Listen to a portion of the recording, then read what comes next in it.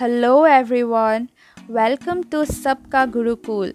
Today we are going to make our second painting. I could not put this in the first part of our video because our first painting took a lot of time. So here it is. I hope you all enjoy the video.